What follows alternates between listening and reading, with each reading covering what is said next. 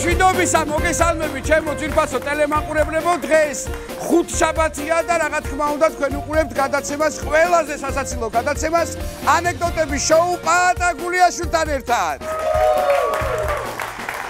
აუცილებლად უნდა გთხოვოთ რომ გამოაგზავნოთ ჩვენს Facebook გვერდზე თქვენთვის საყვარელი გამორჩეული ანეკდოტები რადგანაც აუცილებლად გაჟღერდება ჩვენს გადაცემაში და ამიტომ იაქტიურეთ ისე როგორც ეხლა მე აქტიურად მოგიყვებით კარგ გემრიელ და საინტერესო ანეკდოტს ამ კვირისთვის ყველაზე კარგს ასე ვფიქრობ მოკლედ რაშია საქმე წარმოვიდგინეთ პურმარილი მანდილოსნების ხედან მაგიდასთან და ერთი ხალბატონი გამორჩეულად იცინის აი იცინის მამაკაცმა უთხრა აი ხალბატონო იცით რა რომ გიყურებთ და გაკვირდებით ერთი სული მაქვს რომ ჩემთან წაგიყვანოთ ალფონსი ხართ არა კაცო კვილის ექიმი მოკლედ როგორც ყოველთვის დღესაც ძალიან საინტერესო კარგი იუმორის მქონე სტუმრები ყავს და მინდა წარმოგიდგინოთ ყვითელი სავარძლის მეპატრონეები მას ასე იუმორისტი სპორტსმენი მაღალი ყველაზე გემრიელი კახელი კაცი გეგე სულხანიშვილი თავის მეგობართან ერთად ქართველი პავაროტი მამუკა მესხი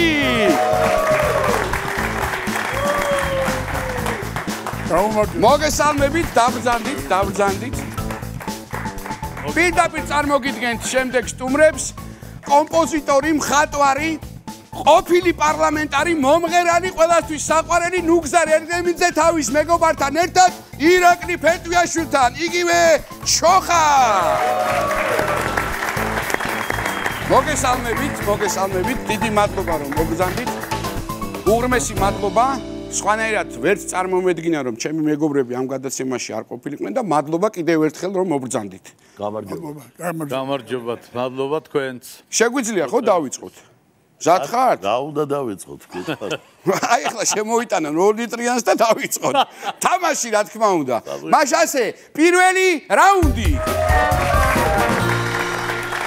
ესე იგი ძალიან მარტივია თამაშის წესები, მაგრამ მანამდე მინდა გითხრათ რომ გავაცნოთ ჩვენს ტელემაყურებელს, ეხლა ესეთი გამოცხადება იყო, აქეთ პავაროტი, ქართველი, აქეთ ჩოხა. მინდა უთხრა ჩვენს ტელემაყურებელს, რომ ჩვენი მამუკა მესხი გადასარევად მღერის საოპერო მიმართულებით. ასია ხო? ერთი უცბად ექსპრომტად ერთი კაი ხმა ამოუშვი რა, რომ დაიჯეროს მაყურებელმა ერთი. აბა Oh sole mio più bella te oh sole mio stan pronti a te საკმარისია მოლოდნელი იყო და გასაგებია აუმღერებლად არ გვიყვარს მადლობა ძალიან დიდი კალათბურთი არება თამაშობს არა რის სათამაშოთაც ბრძანდებით აქ მაგასაც აუცილებლად ვიტყვით ბატონ ნუგზარ თქვენი მეგობარი რო წარმოგვიდგინოთ მეგობრის შვილია მე ხო მეგობრობთ მე ყავდათ ბავშვობაში მის ბავშვობაში თუთიყუში მარჩელო მომეწონა და დავწერე ეს თქვენი იყოს ასე იძახდა გაუმარჯოს დამოუკიდებელ საქართველოს იძახდა რა მაგარია კარგით მაშინ გადავიდეთ ახლა თამაშზე რისთვისაც ნამდვილად ხართ მობრძანებულები მე ვიცი რომ ანეკდოტებს თქვენ ძალიან საკმაოდ კარგად ყვებით და ამიტომაც გადავწყვიტეთ რომ ესეთი ორი გუნდი გაგვეკეთებინა და ეხლა როგორც ვაკვირდებით საკმაოდ ძლიერი შემადგენლობაა ორივეს მხარეს. არა, უბედურება რა არის? წინაშია. აბა? ჩვენ ანეკდოტებს საერთოდ სუფრასთან ყვებით და აქ წყალზე შეიძლება არ გამოგვივიდეს. გამოვა. თავარია აზარტი და ყველაფერი გამოვა. ასევე შეგიძლიათ მე არ შეგზღუდავთ. არა. ბატონო გეგე, ასევე არ შეგზღუდავთ ეხლა შეიძლება რაუნდებს შორის რამე კარგი ისტორია გქონდეთ ეხლა მე მესმის ეს ამბავი, ამიტომ შეგიძლიათ თამამად მოყვეთ, არ არის პრობლემა. მაგრამ პირველი რაც უნდა გავაკეთოთ, უნდა დავიწყოთ პირველი რაუნდი და გეტყვით პირველი რაუნდის წესს. აბა. 4-ვე უნდა მოყვეთ თქვენთვის საყვარელი, მნიშვნელოვანი, საინტერესო, რაც თავარია სასაცილო ანეკდოტი. ხო არის ძალიან მარტივი? არის. მე ცოტა გაიცნიეთ რა პანაშვიდზე ხო არა გამოგივიდეთ. იმდენი მსვარ გამახსენდა რომ რომელი ერთი თქვა იმდენი მამა. აი მაშინ დავიწყოთ თქვენგან და გიშის. მატჩის წინ ნერვიულობენ. ხო, ასია კი არის. ეს ანეკდოტი არ მიყვარს, მაგრამ მოუყვები ეგეთ ბოთელვის კი ბატონო. ანეკდოტია ქუთაისში ჩამოვიდა დონეცკის შახტიორი. აჰა. ხო და თუ ხარკოვის მეტალისტი. კარგი, ხარკოვი იყო. გამიზუსტება. მეორე წუთია. აი ესეთი მდგომარეობა. და დადო ხარკოველმა დამცველმა ბურთი. და დაარტყა. ქუთაისის სტადიონმა ესე გააყოლა თვალ და ჩაეშვა ქუთაისის ტორპედოს კარში. სამარისებული სიჩუმე დაარღვია ვიღაცამ. რა ჩამოდიოდი ბიჭო ხარკოვიდან ვერ დაარტყი მაიკუ. ირაკლი ისე გაგეცინა ეთყო ბავშვობაში წვებოდა ხოლმე ამ ანეკდოტს. კარგი, მაყურებელი რო არ დაიბნეს ეს თამაშგარე იყო ეს ანეკდოტი, ახლა კი გადავიდეთ თამაშზე და პირველ ანეკდოტს დაიწყებს ბატონი გეგე. გისმენთ? რატომღაც ეხლა რომ იცხარი შენი საყვარელიო ეხლა ის გამახსენდა. გეი შევიდა უნივერსამში და მიადგა პარფიუმერის განყოფილებას. აჰა. უყურა და ორი გამყიდველი ახალგაზრდა გოგონაა და რა გნებავთ რით მოგეხმაროთ და ცხილების ლაკი მინდოდაო. ეხლა მგოგოი მოუცვალ გადახედეს ერთმანეთს და გაეცირა და მიხსამს რაზე გაიცინე. წყვილად იცინითო მე გეი არა ვარ უბრალოდ ჩურქზე თვალი წამივიდა. კარგი. ეგამახსენე. აბა პავაროტი. და ეგ ბიჭი თუ მეგრელი იყო იცი რა ქვია მაგას? რა? გეიციე. ეს ახალი ანეკდოტია. აბა მამუკა გისმით? რა ვიცი ახლა ყველაზე საყვარელი ანეკდოტი მოყვე? კი. ნუ თბილისელი ჩავიდა გურიაში რა ძალიან კაი ტიპი რა პირველად არის ახლა და ძალიან მორიდებულადაა მოწიწებულადაა და იმ სოფლამდე რამდენ ხანში მივალო ეკითხება მოხუცებულ გურულს რა ძალიან კარგ პიროვნებას და გეიარეო რას ქვია გევიარეო კაცო ეს არის თქვენი სტუმარს მასპინძლობა გთხოვეთო რომ რამდენ ხანში მივალ იმ სოფელშიო და ბიჭო გეიარეო ეს ახართ გურულებიო მე აქანე ჩამოსვლელი არა ვარ ბიჭო გეიარე დაგინახო რა ფერ დადიხარ და გეტყვი რამდენ ხანში მიყოლა ისე რა ფერ გითხრა კარგია.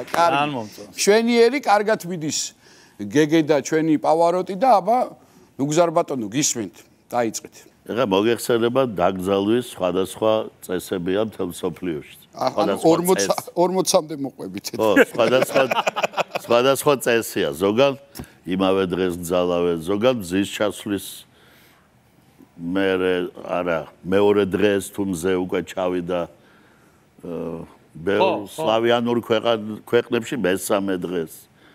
დასავლეთ საქართველოში სანამ ყველა არ ჩამოვა, მანამდე დევს ეს მიცვალებული და მეუღლე ზის იქა და კი მიხვდა უკვე რომ ქმარი აღარ ყავს, მაგრამ არავინ აღირსა დაგძალვა ამ კაცს და ესე ზის ამ გაზეთი თბილისი უჭირავს და ბუზებს უკრავებს.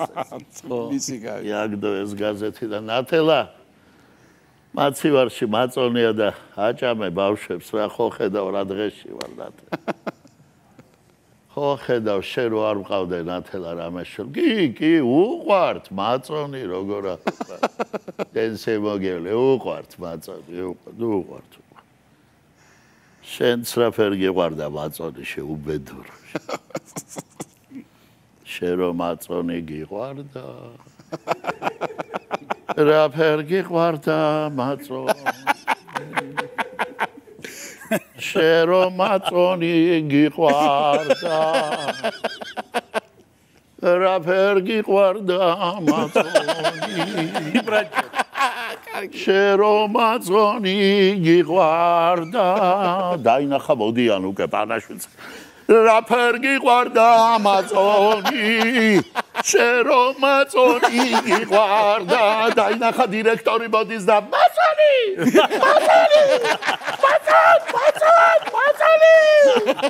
დელი მივიდა და შემოუარა ესე და უთხრა სხვა რამე თქვი შეკალო სხვა რამე განათლეს სული იაკინთესი ეს ახლა ამოვარდა კალაპოტიდან და ზისას რა თქვა დელო რა რა თქვა ხდელა რა თქვა ხდელო რა თქვა ხდელო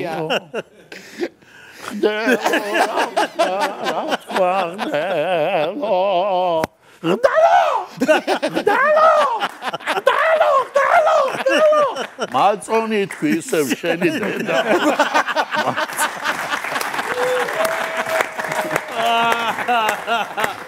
სპექტაკლი დადგა აუ კარგია მე არ ვიცი ასეთი ანეკდოტი ასე მოყოლილი არ ვიცი კიდე ერთი აპლოდისმენტები აუცილებლად ჩვენიერი გამახსენდა დიდი თამაშგარეში ხო თამაშგარეში ჩემი აბა ვიცი 6 მეუღლე ხოდა ვარ გაგახსენდა როგორ დაგიტირებენ ერთ რაიონში ვარ დაგძალვაზე მეგობარს მამა გარდაეცვალა და ქალებმა რომ დაიტირეს და რომ უნდა გავიდნენ ქალები და დავჭით მამაკაცები და არავინ არ იძლევა რომ მიცვალებულს ბოლო გავაპატიოსნო და ჩავასვენოთ და მე ვთხარი ებიჭო გავიძეთ რაღაცა და მაიცავ ერთმა მითხრა მაიცავ მოდიანო რა გავფიშ ვინ მოდიან ხალხი გავიდა უკვე არავინ და გავიხედე და ეს ჩვენი ხალხი რო გავიდა ამ სასაფლაოს შემოსასვლელიდან მარცხნივ მხრიდან დელეგაცია წამოვიდა და ვერ ვიგებ რა ხდება მიცვალებული არ აყავდა მოდიან ჩვენსკენ გამოგებინეთ მე ვთქვი რა ხდება და ამას აყავდა მეორე ცოლშვილი არა ოფიციალური და თავი მოიკლესო ესე იგი არაო ჩვენ გვიდა ცალკე დავიტიროთო ეგ რო გავიცე გადავიწერე პირჯვარი ღმერთო ხო ეს ტრადიცია არ დაამკვიდრო საქართველოს შორის 3 თვე ვიდები ზემოდან სანამ ჩამოლე ხეჭიდა ყველა კარგია აუცილებლად უნდა ვთქვა რომ ესე იგი ასე მეთქი წეღან დავიწყე ბატონმა გეგიმ გააგრძელა და ვერ შეუშლიდი ხელს მაგრამ ასეთი სიმღერით ასეთი სამსახიობო ნიჭით მართლა პირველად ვნახე ანეკდოტი და კარგი იყო გემრიელი რა არ ვიცი კარგი იყო ნამდვილად აბა შეკება ძაბიშოლა მადლობა მამის მაკაცის გადმოგედო რამე ირაკლი აბა გისმით ესე იგი ამბავია ესეთი მიხვარი წამოწოლილი ადგება თავზე მიქელ გაბრიელი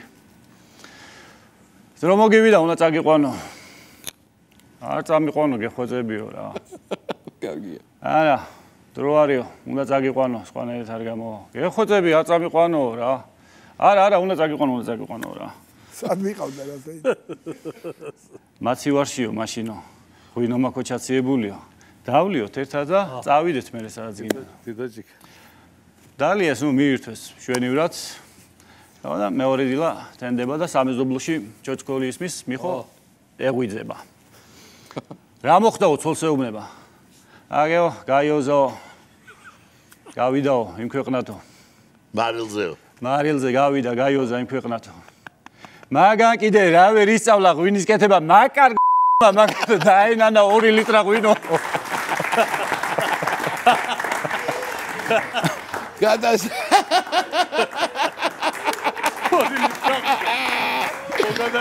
ირაკლი კარგი იყო კარგი მშვენიერი გადასარევი რაუნდი იყო და აუცილებლად უნდა გავიგოთ პირველი რაუნდის შედეგები მოდი დავიწყოთ ყვითელი სავარძლებიდან გეგეს გუნდმა და ჩვენი ქართველი პავაროტის გუნდმა რაკნა აბა რაშია საქმე აი ეს მიყვარს 70-საც და 92 შვენიერი გადასარევი მაგას აღა გადაახტება და ვნახოთ ჩვენი ექსპერტები რა გადაწყვეტილებას მიიღებენ პირველი რაუნდის შემთხვევაში მწვანე სავარძელი ვნახოთ ოჰოჰოჰოჰო კარგი იყო ეხლა ნუ ეხლა ვერ ვიტყვით რომ ცუდად მოყვა აი რა გადაახტება და 96-92 ესე იგი ნუგზარის გუნდის სასარგებლოდ მწვანე სავარძლები იგებენ გადასარევი დავიდეთ კარგი იყო და კარგად მოყვა ეხლა ვერაფერს ვერ ის ხო არაფერი რა რამე სამართლიანი ხო იყო კი ნაღდია მაშინ ჩემო ძვირფასებო დავიწყოთ პირდაპირ მეორე რაუნდი ესე იგი ძალიან მარტივია მეორე რაუნდიც და აგიხსნით წესებს. მონიტორზე გამოჩნდება ანეკდოტისთვის ძალიან საჭირო და დამახასიათებელი სხვადასხვა თემები. აი ვნახოთ ახლა დღეს რა შემთხვევა გვექნება და რა თემებს წარმოგვიდგენს ჩვენი მონიტორი. გასაგებია ბავშვები, ნადირობა, მეხანძრეები, სიდედრი, ჩემო ბატონო, ექიმები, მძღოლები, ცოლქმარი, ოქროს თევზი, მასწავლებელი. მეთანხმებით ხო რომ აქტიური არის ანეკდოტებში ხშირია ეს. ეხლა მე გადმოგცემთ აი ამ პლანშეტს, დავიწყებთ ბატონი ნუგზარისგან. ბატონო ნუგზარ, აი აქეთ. თქვენ დააჭერთ აი აქ ხელს და ჩვენი მონიტორი გააჩერებს იმ თემაზე, რომელ თემაზე თქვენ მოგიწევთ ანეკდოტის მოყოლა. მაშ ასე წავიდა.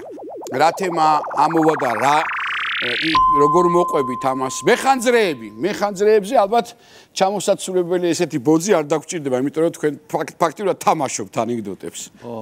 მეხანძრეები, გაგახსენდათ რამე ანეკდოტი? როგორ არის? ოქროს თევზიც მინდოდა, მაგრამ ოქროს თევზი ჩვენც გვინდოდა, მაგრამ არ არის. ყველას მინდა. ჩვენი სერიალის თავი გმირია ოქროს თევზი. ასრულებს სურვილს. მე რიგარეშე თუ გიდა მოგიყვები და ეხლა მეხანძრეები ხო? კი ბატონო, მოდი ჯერ თამაშისთვის მოვყვეთ და მე შემდეგ მოვყვეთ რიგარეში. მოვყევით რიგარეში. ერთი ის დროა სამეგრელოში საერთოდ რაიონებში 3 ნომერი იყო ხოლმე. 03. არა, 3 ნომერი. სამციფრიანი იყო ტელეფონი გამოძახე. 3 დატრიალება ნომერი იყო, კახურად წოგეთ. მოგეთ ის დროა და ირეკება ზარი. Алло, пожарная команда. იქედან. დიახ, пожарная команда. იცით რა შეა საქმე? ჩვენ ფერმა გვეწვის ამჟამად. თუ შეიძლება მობრძანდით რა, ვიშველეთ. აუცილებლად მოვალთ. მაგრამ იცით რა შეა საქმე? ამჟამად ჩვენ არა გვაქვს წყალი. მაგრამ პირდებით, როგორც კი მოვა წყალი, პირველ რიგში თქვენს ფერმასთან გავჩნდებით. ოხ, დიდი მადლობა დაფასებისთვის. აბა გელოდებით. კარგად ყვევ. გადის ცოტა დრო 1-40 წუთი ესე ნერვიულობს ეს კაცი და Алло, пожарная команда. დიახ, пожарная команда. ჩვენ ის ვართ, ხომ გახსოვთ ფერმა რომ გვეწვის. ძალიან ცუდი მდგომარეობა. თუ შეიძლება დაუჩქარეთ, რატომ გვიანებთ, რატომ არ მოდიხართ? ჩვენ ხომ გითხარით რომ არა გვაქვს წყალი, მაგრამ ხომ შეგპირდით, როგორც კი მოვა წყალი, პირველ რიგში თქვენთან გავჩნდებით. კარგით, მაშინ გთხოვთ დაუჩქაროთ, დაგიდ. გავიდა კიდე რამდენიმე წუთი, არავინ მოდის. Алло, пожарная команда. დიახ, თქვენ ის ხართ, ფერმა რომ გეწვით მანდ. დიახ, ჩვენ ვართ. მე რა გააწყალეთ კაცო გული. არ არის ეს წყალი და რა უნდობლობაა პირდაპირ. არა გვაქვს წყალი და წყალი რო არა გვაქვს, რა გვინდა ახლა ჩვენ მათ არ გვაქვს ეს წყალი და არ გვინდა წყალი. აბა რა გინდათ? ტყემალი წამოიღე და წამოდით, შეიცვა ყველაფერი. ძალიან კარგი. სხვათა შორის, აი გულწრფელად მინდა ვთქვა, რომ ასე პირველად ვისმენ თქვენგან, ასე ანეკდოტებს რომ ყვებით და ძალიან საინტერესო ტყვებით მინდა გითხრათ. მომზადილია მოსული, შეიწვა გოჭები, შეიწვა. ოქროს თევზზე გითხრა? გითხრა. თამაშის გარეშე გეთქვა. კი, რა თქმა უნდა. ქართველმა დაიჭირა ვერცხლის თევზი. იცი? კარგია. ვერცხლის თევზმა უთხრა. ეხა იმდენი ხარ სახლში. მე რას გეყოფითო, ვერ გაგაძღებთ მაინცო და ერთ სურვილს შეგესრულებ და გამიშვიო. შემისრულებს სურვილს და გახარებული ქართველი გავარდა, აიღო საქართველოს რუკა.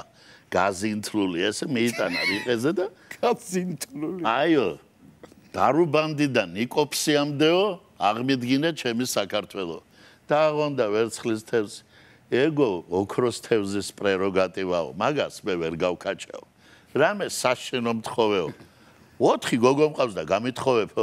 ბიჭო, აგაშენა ღმერთმა, მეც გადავრჩები და რა უნდა შენი გოგოების გათხოვებას? დაავიწყდა ახლა მას საქართველო გავარდა, მიაგდო ეს რუკა. მოიყვანა 4-ვე გოგო და ააწყვა ესე რიყეზე და გახედა დაღონებულმა ვერცხლის თევზმა და წადი ქართველო. ისევ რუკა მოიტანა ეგება სამშობლოს უშველოდ. ისეთი გოგოები. დიდი მადლობა ირაკლი, დააჭირე თუ შეიძლება აიღე ეს მოწყობილობა და დააჭირე ხელი და ნახოთ შენ რა თემა ამოგივარო, ჩავერთოთ თამაშში. ისე რაც ამოვიდა აღარ არის ძალაში თუ არის? აი ოქროს. რაც ამოვიდა რა, აი ოქროს თევზი. როგორც თქვენს პარტნიორს მოსწონს და უნდა აგიხდა ყველაფერი. გაქვს იმედია ოქროს თევზზე. ოქროს თევზზე კი. მიდი? კი. თუ ეს ვერცხლი. ნარკომანი. ესე იგი, ნარკომანი თევზაობს. ამოვა ოქროს თევზი. როგორც ხდება, სამი სურვილიო რა. ნუ, პირველი სურვილი რაღაცაო მომაწევინეო. აჰა. მოაწევინებს და უკიშინებს კარგად გემრიელად. და მეორე სურვილიო. მეორე სურვილიო ეხლაო ჩაიაროსო ვახტანგ გორგასალმაო თავისი ამალითო. აჰა. და წამოვა ეს ამალა თავისი ცხენოსნიან ფეხოსნიანად ჩაივლიან. მესამე სურვილი ეხაო ჩაიაროსო დავით აღმაშენებელმაო ისევ ამალითო და ნუ თავის ყველაფერი აკმაზულობის ჩაივლიან ეს ამალა. თევზი ეკითხება. რა ხდებაო? კი მარაო, ეს ამალით ავლა ჩავლაო. ნარკომანი. აუ მე ვასება ეს დვიჟენიები. კარგი, შვენიერი, გადასარევი, მოწინააღმდეგე გუნდს მივაწოდოთ პლანშეტი. კარგია. გეგე აბა. აბა? ზია გეგე, დააჭირე. ეს სიტყვა პლანშეტი რაღაცა ამის მერე. პლანთან დაკავშირებული ხო? ნუ რას ვიზავთ? წავედით წინ. აბა? დავიდა. ჯერ აცალე. ძალიან საინტერესოა, მე მგონი რომ არ უნდა დაგაბნიოს ჩემო გეგე ამ. აი ახლა ექიმები, მშვენიერი, გადასარევი. აბა? ყველა მოსულიყო ექიმების გარდა. ოხ. არ უყვარს ექიმებში არა. არა, ჯამწელი ორივე ცხოვრობ. ხო. მიხადა მარო ვენახში მუშაობენ. საფხურია, ბაბანაკება თოხნიან. და საი შეისვენეს მუხის ქვეშ. და ჩაეძინათ. ცდილში ჩაეძინათ. როგორც ხდება ხოლმე. და მაროს სასქესო ორგანოში შეუძურა ჭიანჭველა. იქზნა რაღაცა უღიტინეს, მაგრამ ითიქრა ალბათ გამივლისა წავიდნენ სახში არ გაუარა რაღაცას ტკივა. ტელეგრამი არ დააძინა და ძილის გააცენა მარომ და მიხამ წაიყვანა გინეკოლოგთან, მიიყვანა, მივიდა, შეიყვანა, გარეთ ელოდება რა. გადის და გამოდის ბოლთასაცემს, გავიდა 5 წუთი, 10 წუთი, 15, 20. ნახევარი საათი გავიდა და რაღაცა არ მოეწონა კაცო, როგორ შეიძლება და შეაღო კარი და შევიდა და რას ხედავს? გული უგზნობდა. პროცესია? დიახ, პროცესია, მაროს ფეხები მხრებზე და არის თამაში ექიმი. რას აკეთებ, კაცო, რას აკეთებო? მომისმინეო? აი რაც მაშები აწყვიაო, სულ ყველა მაშითო, სცადეო და ვერ დავიჭირო და იქნებ კედელზე მივაწყლიტო ეს დედა.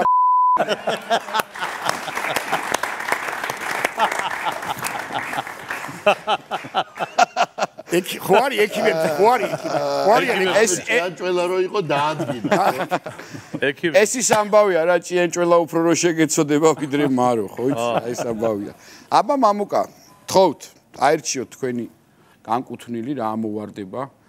აბა რა არის საინტერესო? მასწავლებელი, გადასარევი. კარგია.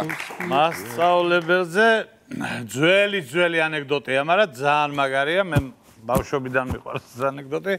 ჭიათურაში იყო ყველას მოგეხსენებათ ერგემლიძე ჟორია.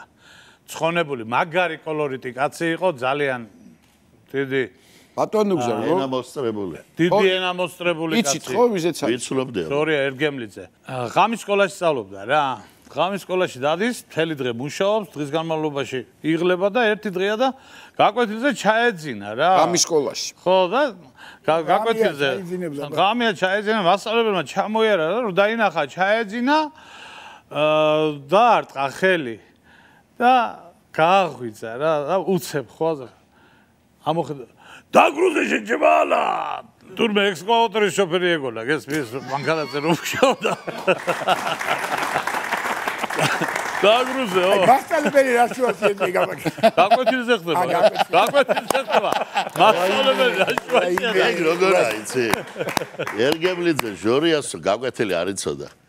ხო და ერგემლიძე ჟორიას დღეს დაუწერო 200 მეშაირებ შეჯემალა. აგერ ბიცარი, იგერ ბიცარი. ვეღარ ბიცარი. გადასარევი, მოკლედ ეს რაუნდიც დამთავრდა.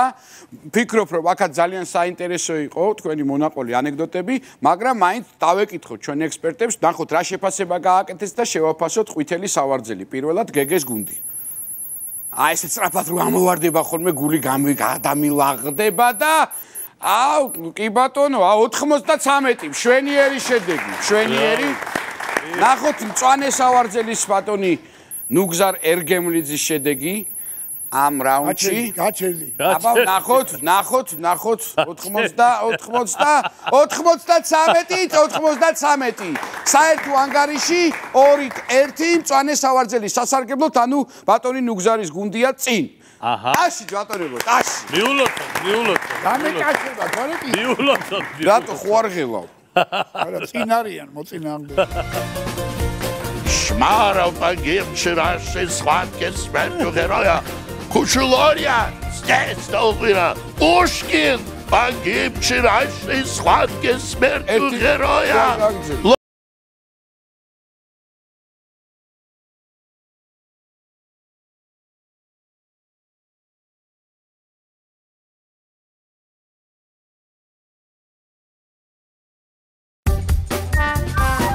ბატა. ბატონო. მაგარი ისტორია გამახსენდა. კი ბატონო, მოყევით. მეგობრები, მოდიან ბათუმიდან რა. ძველი დრო, ახლა დღეს არ ხდება მასე. ღმერთის წყალობით და ფული არ აქვს რა და ბენზინის ფული აქვს მარტო და საწვავის ფული ხო უბრალოდ და მოდიან ახლა და მეგობარი მყავს რა გოჩა მეგრელიშვილი და იმის ისტორია ეს ყველაფერი თავის მეგობრებს უთხრა ბიჭო მოდიო რა ერთიო მევალე მყავს რა ამოდენიმე წელიწადია 10 წელიწადია მემალებაო და თუ დაუძახებ თუ ახლა მივალთო სახთანო გამო და მე მივხედავ ყველაფერს რა თავარი დაუძახოთ და გამოვიდესო სულ მემალებაო და აუ აუხარდოთ ახლა ამათაც რა და მივიდნენ ახლა ჩოხატაურში ბათუმიდან გამოვიარეს და აი ეს სახლიაო მიადგენ ახლა იმას სახლია რა კერძო სახლია ერთი სიტყვით რა ქვიაო და ბორია ქვიაო აჰა დავიდა და მაღალ ხმაზე ყვირის შია კაცო ახლა იქნება ფული ამოიღო და მეგობარს უთხრა შენ დაუძახე ხო შენ დაუძახეო მეგობარ მე მემალებაო კაცო მე მემალებაო და შენ უნდა დაუძახო და გადავიდა ყვირის ბორია და ვიღაც გურულმა გაწყეპილმა კაი მოხუცმა გამოერა ვის უძახი ბიჭო შენო ბორიას უძახიო ბორია 70 წელიწადია წასულიო არ დაბრუნებულა და რომელ ბორიას უძახ შენ იციო არ ვიცი ბატონო ეზო ძნელაძის სახმუზეობიაო ბორის ძნელაძის ბორის ძნელაძის გადასარევი ბორია კარგი ისტორია იყო მაგრამ არ დაავიწყდეს მაყურებელს ანგარიში უნდა შევახსენოთ რომ 2-1-ია მწვანე სავარძლის სასარგებლოდ ანუ ბატონი ნუგზარის გუნდი იგებს და უკვე გადავიდეთ მესამე რაუნდზე მოკლედ მესამე რაუნდიც დადგა მოვიდა დრო რომ გავარკვიოთ გამარჯვებული საბოლოოდ და აგიხსნით წესებს ძალიან მარტივია მოკლედ პირობითად გუნდის კაპიტანი ყვითელი სავარძლის გეგე დაიწყებს ანეკდოტს თქვენმა გუნდმა ორივემ შეგიძლიათ თქვათ რომ თუ გამოიცნობთ როგორ მთავრდება ეს ანეკდოტი ავტომატურად გექნებათ 2 ქულა აი თუ გააჩერებთ და ვერ გამოიცნობთ ერთი ქულა გაკლდებათ ამიტომ ყველაფერი წინ არის 2-1 არ ნიშნავს წაგებას მევყვები ბოლომდე ჯობი არჩევერი თუ გაგაჩერათ ესე იგი გამოიცნო თუ არ გამაჩერა ესე იგი მე ვაგრძელი ვამთავრებ ესე იგი რა თქმა უნდა რა თქმა უნდა არჩევერია ჩვენ დიახ ისინიც არჩევერებდნენ ეს ანგარიში რჩება არა მე უკვე გადაწყდება როგორი ანეკდოტი მოყევით და კიდე ერთხელ შეფასდება და გავიგეთ ხომ გავიგეთ როგორ დამეთახმეთ კაი გავიგე როგორ არ არის თქვათ ასეთი სანერიულო მაშასე გეგე დაიწყე ბატონო ნუგზარ ყურადღებით წავიდა მიხას ხან შესულია, ხან ასაკოვანია. და ურეკავს ახალგაზრდა გოგო ხმაზე იმსა ახალგაზრდა რომ აიცით რომ მეო თქვენო ძალიან მიყვარხართო და აი თქვენ რო არ იყოთ ამ ქვეყანაზეო მე არ ვიცი რა მეშველებოდა აი თქვენ რო ხედავთო თქვენ ვერ ამხედავთ მაგრამ მე ხედავთ აი მოყვებითო არ ვიცი სულ გეფერებითო შორიდანო თქვენ რო თქვათ სადღაც ხედავთო იქა რო ლაპარაკობთო სუფრაზე რო ხედავ აი თქვენ ახარ ჩემთვის აი აკუმულატორი ხართ ჩემთვისო აი ისე ვიტვირთებიო რომ მთელი დღეო იქ ლექსებს წერ სამსახურში მივდივარ რაღაც იმასო ეზოსური ნუ ძალიან ენერგიულად აგზნობ აი თქვენ შემდეგ ვიმუხტები თქვენი აკუმულატორიდან გამომდინარეო და ამან უხდია ქალბატონო ბოდიში ხო არ იცით ანეკდოტი? არა. თუ რამე გაქცევ, გულში ჩაფიქრებული ძროზე თორე დაჯდა ეს აკუმულატორი.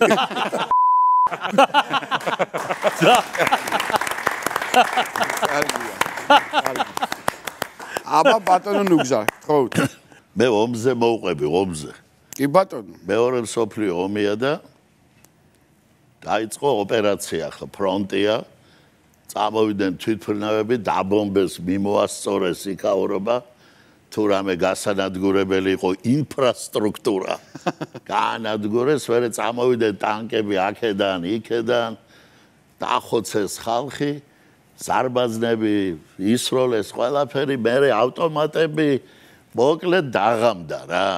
და რო დაღამდა, ჯერ დაღამებული არ არის, წავიდა ესა ხელჩართული ბრძოლა ხიშტებით. ერთი წუთით ერთი ხო არ გეცნობათ? ვერ არა, მაგრამ სიუჟეტი ერთნაირია ყველა ომში, მაგრამ ნახოთ აბა როგორ გაგძელდა. ჯერ ადრეა. აბა გისმით. ხო და მოკლედ რო დაღამდა წავიდნენ ახლა ისინი თავის სანგრებში, ეს ხარე თავის სანგრებში და ამ ჩემს ანეკდოტში გათენდა ახლა.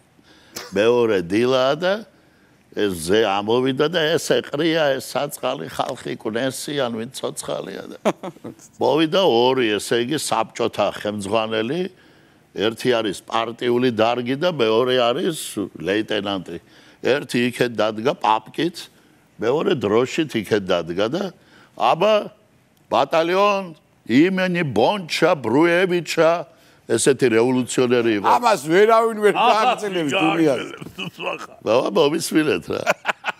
ცინეთ კაი. ნაშირენ გუსტანავიც დაეწყვეთო რა ერთ რიგშიო და ვინ ცოცხალია ახლა ზოგს ხელი აღარ აქვს, ზოგს ხვირი აღარ აქვს, სისხლიანი ისინი მოლასლასდნენ დადგა ერთი 30-ოდე კაცი. ხო და ახლა ის სიას კითხულობს. აბდულოვ თქვა და სამარისებული სიჩუბი არ არის აბდულოვი რა. და ბოლომ თქვა погиб вчерашний схватке смертью героя და პირველი კვტარი საერთოდ ძიმეა და ესე ჩაღურეს თავები Паркая здесь Бондаренко погиб вчерашний схватке героя Макацария здесь Фролов погиб вчерашней схватке смертью героя. Манского здесь Шмаров погиб вчерашней Шмаров погиб вчерашней схватке смертью героя. Кучулория здесь Пушкин погиб вчерашней схватке смертью героя. Лория ერთი წუთით გავაგრძელებო და საინტერესოა, აბა როგორ გძელო. ლორია რო გამოიძახა, ლორია. გვერდზე უდგა ქართველი მოუთხა თქვი რომ მკვდარი ვაწორე, მოკლავი დავხოცავენ. გადასარევი. გაყიდული ვარ, გაყიდული. აი, კარგი იყო, კარგი პრეცედენტი იყო. პაგიბ თორე. ხო სწორია ეს. კი. ეს იყო, ხო? თქვი ბიჭო, პაგიბო. ხო, ანუ ესე პირველად მოხდა პრეცედენტი არის გადაცემაში პირველი რომ გამოიცნო და ეს იყო გეგე სულხანიში სხვა ვინ იქნებოდა. ბრავო. მონაყოლი მაქვს, მონაყოლი. ესე იგი აქედან გამომდინარე, ანგარიში ავტომატურად ჩვენი თამაშის წესებიდან გამომდინარე ორი ქულა მიიღო, რადგან გამოიცნო და ავტომატურად გახდა 3-ით 2 გეგეს გუნდის სასარგებლოდ. ესე იგი, შემო ბატონ ნუგზარ, მიუხედავად იმისა, მართლა მინდა რომ დიდი სიმპათია გამოვხატო, ნამდვილად კარგად მოყევი და დამეთანხმები და ტაში დაუბრუნდეს ყველაფერი. იყო გენიალური, გამარჯვებაც უკვე გარანტირებული იყო, მაგრამ თამაშის წესია და მიულოცოთ გეგეს და მამუკას. ესე გავანაწილებდი პრიზებს. გეგეს გუნდს დიდი ლენინის სურათი. მესხი პატარა ოქროს მედლი. ბატონო გეგე და ბატონო მამუკა თუ შეიძლება ჩემთან მოგძანდეთ, ხო? რაღაც ხმა უნდა ნამდვილად, აი მართლა გულწრფელად მინდა ბატონ ნუგზარს დიდი მადლობა გადაუხადო ასეთი მაგარი თამაშისთვის, ასეთი მაგარი მოყოლისთვის, ერთმა მარჯვნიდან დამიმშვენეთ გვერდი, ერთმა მარცხნიდან. თქვენ დიდი მადლობა ძვირფასებო. ეს ჩვენი გადაცემიდან, ჩემო გეგე, აი აგერ როგორც გემრიელ, კარგი იუმორის მადლობა, პატრონს, გემრიელ ადამიანს და რაც თავარია მოიგო წარმატებულად. ერთ წამში დაამთავრა ყველაფერი. დიდი მადლობა თქვენ, გილოცავ, დიდი მადლობა ბატონო ნუგზარ, კიდევ ერთხელ ირაკლი, დიდი მადლობა. რაც შეეხება ჩვენს ვირტუალ ტელემაყურებელს, ჩვენ ხუთშაბათს შევხვდებით, რა თქმა უნდა, რუსთავი 2-ზე. დროებით.